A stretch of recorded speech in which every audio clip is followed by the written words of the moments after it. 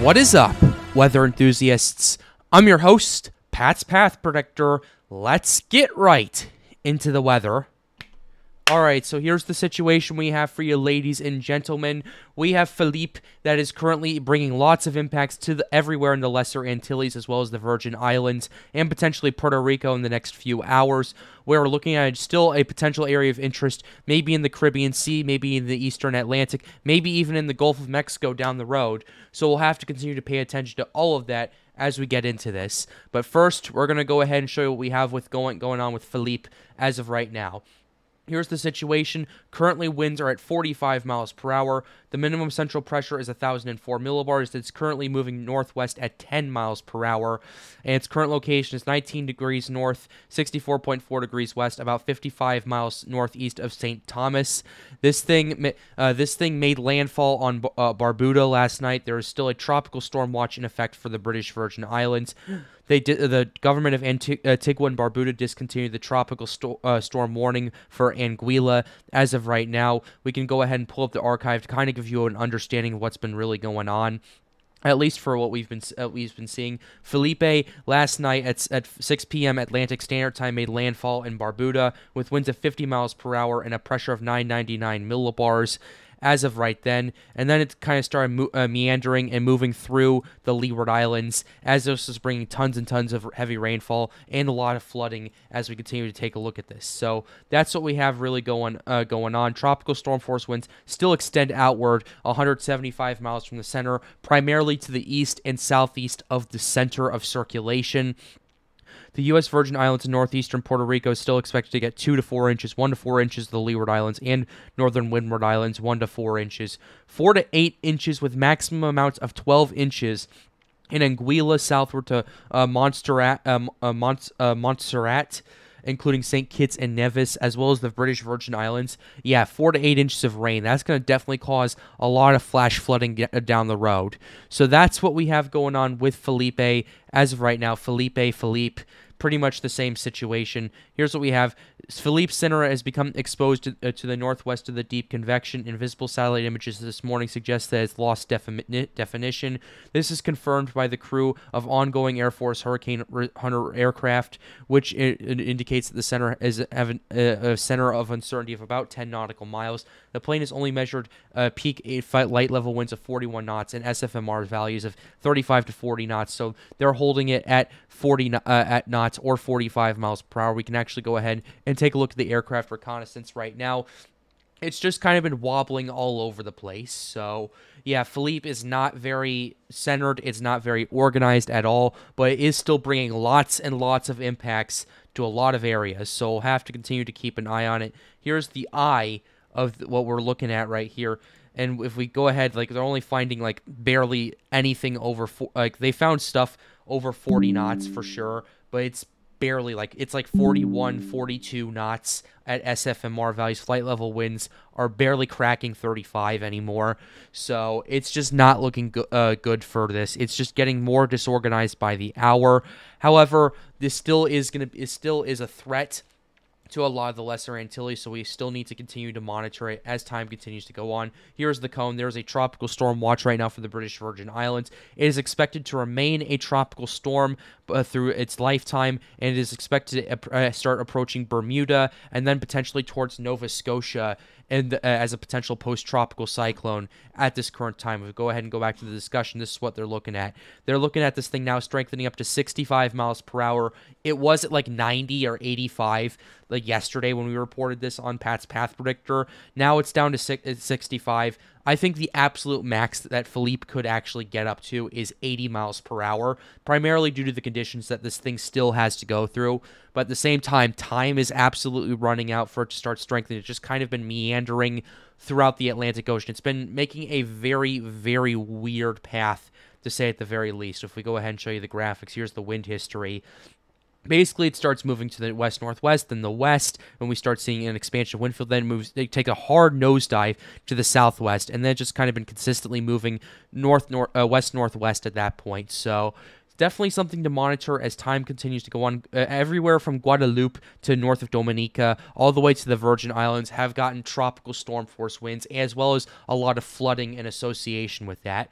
So that's what we have going on with Tropical Storm Phillipe at this time. A lot of stuff is really going on as we continue to speak. And as we get into this active weather period, be sure to check out my friends over at Prestige Weather Consulting. They do individual one-on-one weather consulting catered to your local area. For more information on them, be sure to check out their website in the link description down below. And be sure to use the code PREDICTOR for 50% off your first month. They've been helping me make these videos for the last few weeks, so I really appreciate all the help they've been doing. But with that being said, we're going to go ahead and get to the operational models because that's what everyone's here for. Here's the operational models that we have: the European, GFS, NavGem, Icon, all of the above.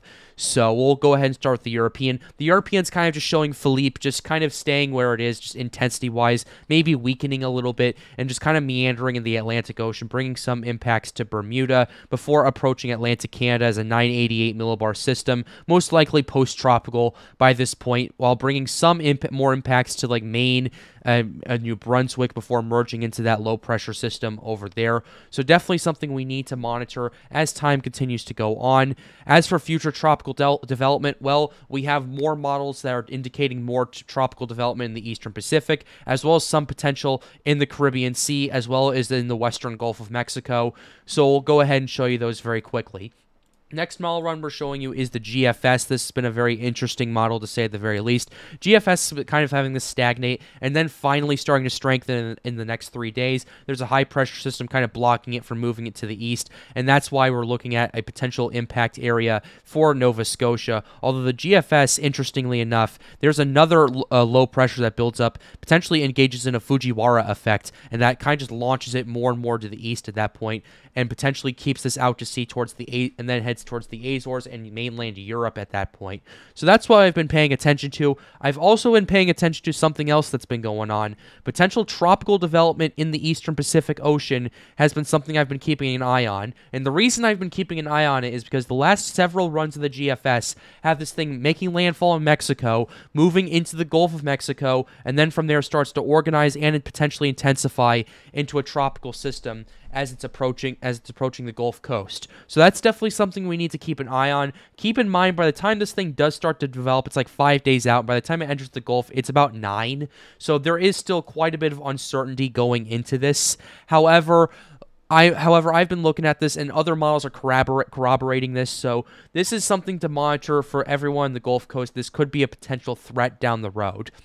So that's what we have with the 0Z GFS. I think even the 12Z kind of is showing that as well to some extent, having this thing making landfall in Mexico, then just emerging off the Gulf Coast right here as a more weaker system for sure, but it's still there. That's the thing I'm trying to show you. Next model we're showing you is the CMC. CMC has been very, very consistent all this week. The CMC is showing Phillipe just kind of organizing, developing after it leaves the Leeward Islands into a Category 1 hurricane before being moved towards Nova Scotia and Newfoundland, bringing lots of impacts before merging with another low-pressure system. And then it has tropical development in the Eastern Pacific that starts to really quickly organize and develop in the next 72 hours. Then it makes landfall off the on the southern coast of Mexico, and then it kind of moves to the north over the Gulf. At this point, that's the low-pressure system we're paying attention to right here. Enters the Gulf of Mexico and starts potentially organizing and developing even further on that flank right there. So that's the CMC model we'll have to pay attention to. So this hurricane season is definitely not over yet, and this is really exacerbated as to why. Next thing we're showing you is the NavGem model. NavGem's been pretty interesting. NavGem has Phillipe just organizing to Category 1 strength before moving out to Nova Scotia and Newfoundland over there before emerging with a new frontal low. And it's also showing a similar situation with a low-pressure system organizing and developing in the Gulf of Mexico, and then really starting to ramp up in intensity after 7 days or so. That's the NavGem model we have pulled up. And they're also showing one last potential Cape Verde system coming off the coast of Africa and quickly developing. So definitely something to watch for sure. I don't know if I trust that 100%, but we'll have to keep an eye on it as time continues to go. Last model we're showing you is the Icon. Similar situation with everything else with Phillipe. And then it starts to show another main development region set up at this current point. Potentially starts to show some gradual organization and development, as well as a potential organized Gulf of Mexico threat down the road. So those are all the operational models we have right here at this current time. The next thing we're going to go ahead and show you is the conditions as of right now. Here is the conditions we have pulled up. This is the global sea temperature map right here. Global sea temperatures across the Gulf of Mexico have been cooling. They're down to 29 degrees Celsius, or about 84 degrees Fahrenheit in the northern half of the Gulf. Then you have 30 degrees Celsius in the southern half, 86 degrees Fahrenheit. And that spreads from the southern Gulf all the way to the main development region. Yeah, these waters in the Caribbean, the MDR, and the rest of the Atlantic Basin are showing really no signs of weakening or cooling down at this current time. So we'll have to continue to keep an eye on it as time continues to progress, especially if we see more and more tropical systems kind of as a last-ditch resort, kind of absorb these Caribbean waters, because all season the Caribbean waters have been pretty much untapped. And they're still very, very warm, very, very, very energized. And they can definitely still lead to very, very, very rapid and potentially explosive intensification like we saw with Hurricane Lee a few weeks ago. OHC kind of corroborates this.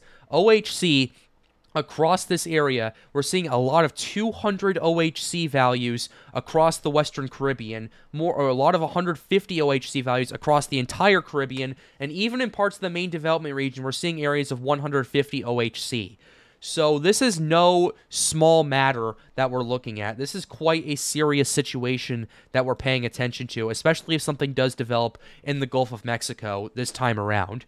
So we'll have to continue to keep an eye on it as time continues to go on. Last thing we're showing you here is the wind shear. Wind shear in the Caribbean Sea has been fluctuating off and on, off and on, off and on, off and on, and off and on. And it's just like been kind of going up and down as we've been seeing all season. And we're also seeing a more fluctuation of shear across parts of the Atlantic Ocean, as well as in the Eastern Atlantic as well. So we'll have to continue to monitor this as time continues to progress. And if we can go ahead and briefly show you the shear forecast from the European model at this current time. Here's the 200 to 850 millibar wind shear. The wind shear weakens considerably, quite a bit, over the next 7 days. So this is something we need to monitor as time continues to progress, and this could open the door for one last time of a lot of areas of development. Keep you updated here on the Pat's Path Predictor channel. Well, with that being said, we're closing the video out right here. I hope you enjoyed it. Be sure to leave a like, subscribe to the channel if you are new. It helps us out, helps us make more videos like these. The goal of this channel is to get more people engaged with weather. But with that being said, have a wonderful day, guys. Stay safe.